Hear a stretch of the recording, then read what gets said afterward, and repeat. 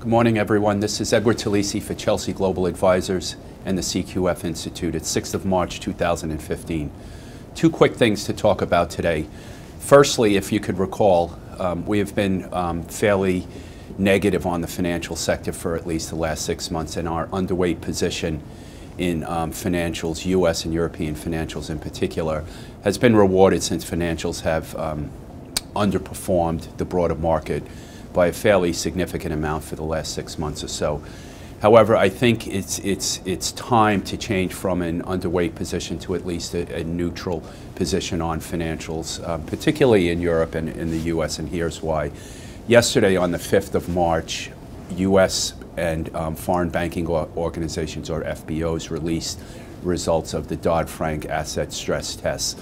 And this is the first time since these tests have been in place that all 31 institutions taking the tests were given a passing grade by the Federal Reserve. Now, I think it's important for people to understand what the difference is between the Dodd-Frank asset stress tests and the CCAR tests, which the results come out in another week or so. And the CCAR tests are probably a little more important than the Dodd-Frank asset stress tests. Nonetheless, it's an important milestone for financials that all 31 institutions have pass this test, and I think from now till the end of 2015, financials probably can catch up with the broader market. The key difference for those that are interested between the Dodd-Frank asset stress tests and the CCAR tests, which are going to come out in a week or so, is that firstly, the Dodd-Frank asset stress tests do not take into account the capital plans of the banking organization subject to the test. That means that their dividend plans or share repurchase plans are not included in the assumptions. It's just sort of a stress test scenario. Whereas the CCAR tests, which again are slightly more important, take into account the capital plans of the bank. So if these 31 banks now pass the CCAR test, that means that the Fed has sort of blessed the dividend plans and the share repurchase plans of these banks. So it's something clearly to keep an eye on. And again, those results are going to happen in about a week or so. The key bank to look at are, the key banks, to look at are Citibank and Bank of America that have really struggled with these tests in the past.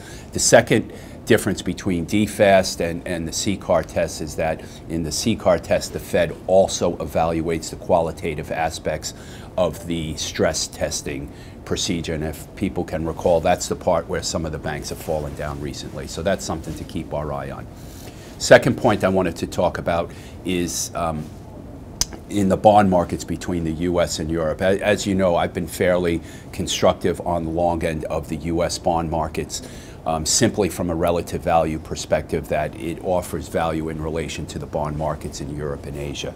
For the last couple of months, I've been wrong on that on that prediction. However, I think it's important to note right now is, as of today, the spread between German bunds, which are yielding in the 10-year sector around 30, 40 basis points, and U.S. Treasuries, which are around 210, 212, is the largest spread that we've seen in over 15 years. 15 years is a very, very long time in investment life cycle. So I do think it's worth investors sticking with this trade, to stick with U.S. Treasuries on a relative value basis versus Japanese JGBs or German bunds. That's it for now. Any questions? Edward Talisse, Chelsea Global Advisors, 347-939-9488. Please check out the CQF Institute website and my own website at chelseaglobaladvisors.com.